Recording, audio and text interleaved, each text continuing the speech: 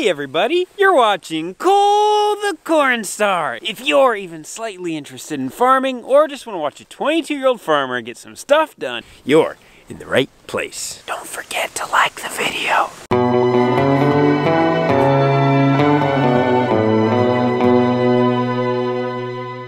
Aw, man.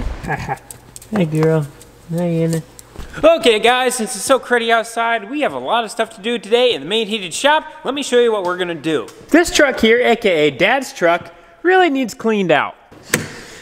The cab's not any better. Dad's gonna put in a new battery on this truck because, well, he doesn't know how to put in a battery, and the other day he kinda maybe ruined one. Well, it's 5 years old, so I think it was shot. He ruined it. We still got the eye cams on the Brent V700 grain cart here. We need to tear those off. This is a demo unit, so this is going back to Unverfirth. We need to clean the cab out on this tractor, and then we're gonna crawl under the machine and grease everything. We need to do the same for the John Deere as well. This is our grain cart, and it doesn't have eye cams on it, so we don't need to pull anything off that. Combine here, ooh, the combine. We have to pull all the guards and stuff off. Sounds like Ryan, the combine mechanic, is gonna be coming down, maybe, possibly, and he wants to blow off the machine with his big air compressor, and then he does his fine tooth comb inspection while everything is fresh, and then he can see what's wearing, what's not, so he might be coming down today. Let's see what else. Oh yeah, the sprayer cab, that did not get cleaned out last spring when we got done with it, so I'm gonna climb up in there and we're gonna get that cleaned out. Nobody likes going to getting something in the springtime when you're ready to rock and roll, and then you got a dirty cab that you gotta clean out, so we're gonna do it now when we have time. And then we have a few things like over here where Daddy Cornstar was having a project and he didn't really put everything away, so we're gonna pick this up. And then if we have time, these shelves. Oh yes, these shelves. Very, very, very handy to have, but I'm not really having it how they're organized. So if we have time, we'll fix these. All right, let's start with the truck.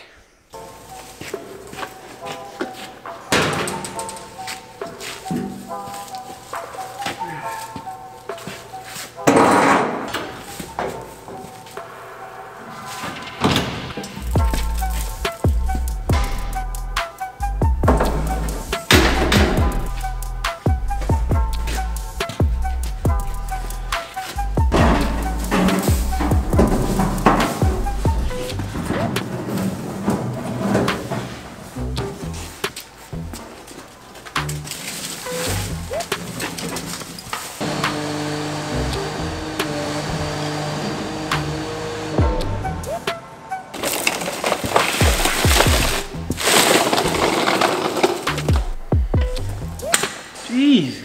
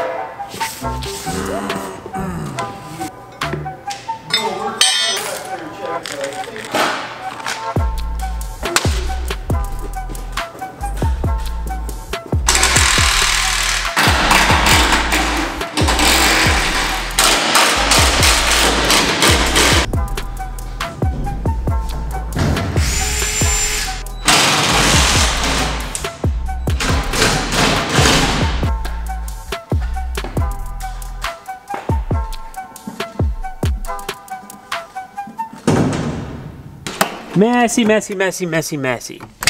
Messy, messy, messy, messy, messy, messy. Messy, messy, messy, wait, this is actually clean, never mind.